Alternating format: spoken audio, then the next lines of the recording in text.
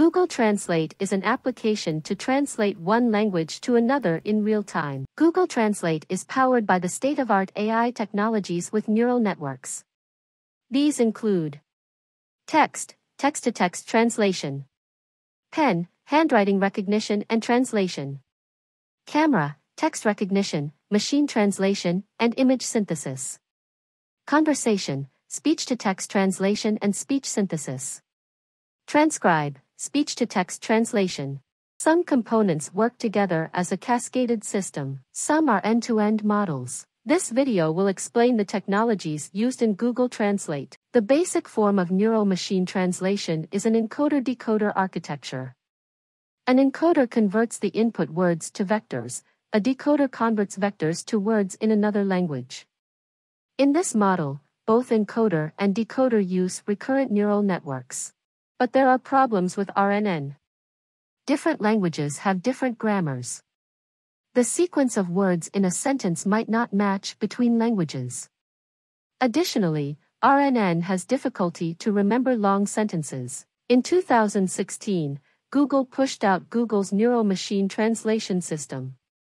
It inherited and enhanced the previous NMT models. Both encoder and decoder had 8 layers of RNN, so that RNN were deep enough to catch subtle irregularities.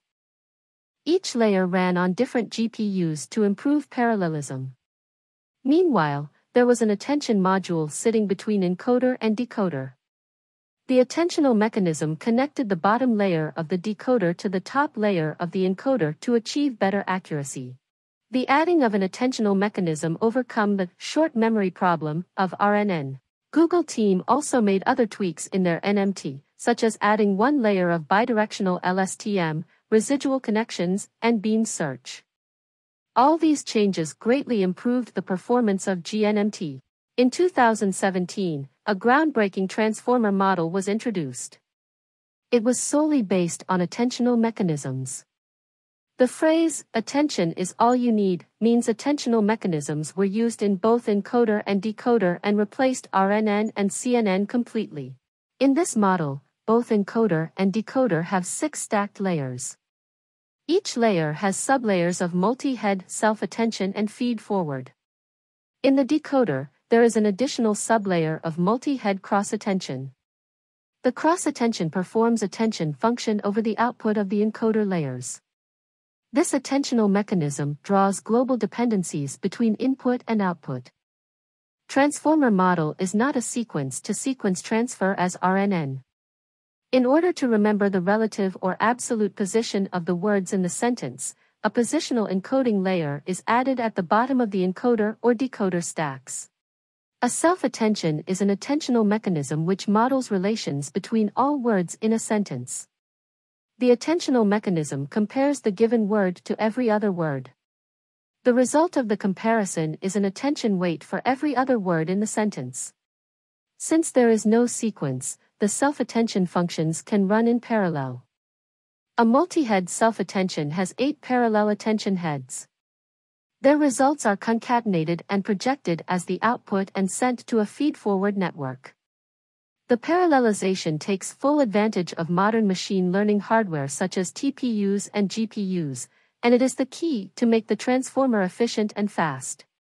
In 2018, they introduced hybrid architectures of NMT which combined a transformer encoder and a RNN decoder.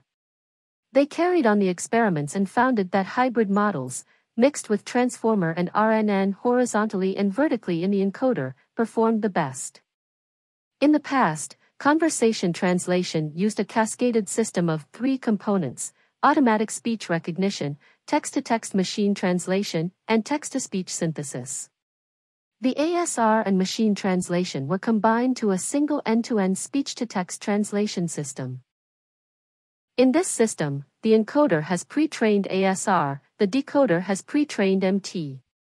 After the translated texts are generated, they are sent to downstream, which is text-to-speech synthesis. In 2019 and 2022, Google introduced the direct speech-to-speech translation Translatitron and Translatitron 2 respectively. Both could translate speech from one language to speech in another language, without the intermediate text representation. This system was also able to retain the source speaker's voice. Translatitron 2 approached the performance of the cascaded system. In this model, the encoder contains a speech recognition system conformer. The conformer combines convolution neural networks and transformers. The decoder uses multi-layer LSTMs. It generates linguistic information. A single multi-head attention sits between the encoder and decoder. A synthesizer performs speech synthesis using a duration-based system non-attentive tachytron. The synthesizer is conditioned on the output from both decoder and the attention. After the synthesizer generates spectrograms, a neural vocoder, such as WaveNet or WaveRNN, converts spectrograms to time-domain waveforms.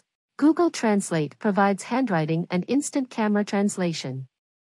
The technology behind both is optical character recognition. Let's look at handwriting OCR first. The first steps is to convert the sequence of points into a sequence of cubic Bezier curves. Next, a multi-layer recurrent neural network converts the curves into matrix with a probability distribution over all possible letters. Then the CTC decoder output the characters. The instant camera translation allows you to point the camera at documents or public signs and translate them. The pipeline includes OCR, machine translation, and image synthesis. The text detection uses region proposal network to extract the text in the image and puts the bounding boxes around the text.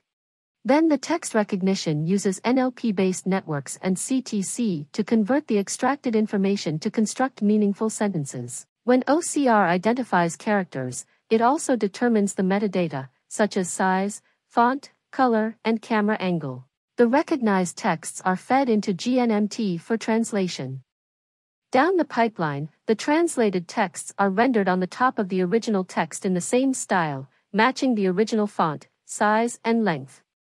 It also uses generative adversarial networks to rebuild the pixels underneath to make the translation look natural. That's how Google Neural Network translation works. Thank you for watching. Please like, share, and subscribe. See you soon.